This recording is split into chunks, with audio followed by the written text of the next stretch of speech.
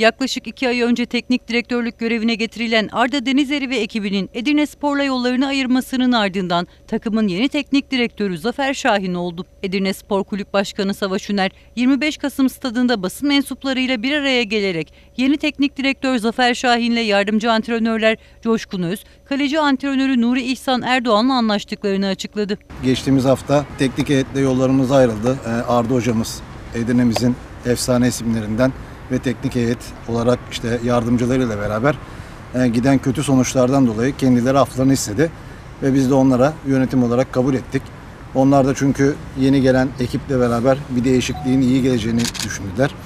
Buradan bu zamana kadar yapmış oldukları desteklerden dolayı ve katkılarından dolayı hocalarımıza teşekkür ediyoruz. Yolların açık olmasını diliyoruz. Bugün de sağ olsun biraz hızlı oldu ama tabii ki bu biliyorsunuz hızlı olmamız gerekiyordu ve çalışan komitemizle birlikte yeni hocamızı sizlere tanıtmak istedim. Hocamız Zafer hocamız Edirne'mize geldi. Yardımcılıklarında Nuri hocamız ve Coşkun hocamız katıldılar. Kaleci antrenörü ve yardımcı hoca olarak. Diğer olarak yardımcı hocalarımızdan Hasan Hoca ve Aydın hocamız da devam etmekte. Edirnespor'un yeni teknik direktörü Zafer Şahin ise hem antrenörlük hem de futbol hayatında şampiyonlukları olduğunu belirterek Edirnespor'da görev yapacak olmanın mutluluğunu yaşadığını kaydetti. İki taraf için de hayırlısı olsun.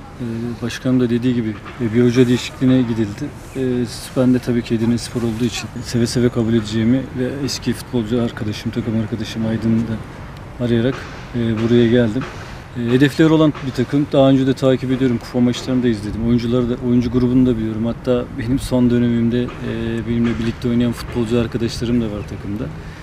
Dediğim genç bir ekibiz. Playoff odasından uzaklaşması takımın çok bir şey değiştirmiyor. Bir düşüş yaşanmış. Bu düşüşün sebeplerini de tabii ki oyuncu arkadaşlarımızla görüştük. Başkanımızla da görüştük. Tahmin ediyorum. Bu arkadaşlara katkı sağlamak için elimizden ne geliyorsa sezon sonuna kadar katkı verip playoff'a kalmak istiyoruz. Bu bağlamda önümüzdeki Mersin maçı belki de 12 maçlık periyodun en önemli maçı. Çok şey kaybedilmiş fakat kazanılacak daha fazla şey var.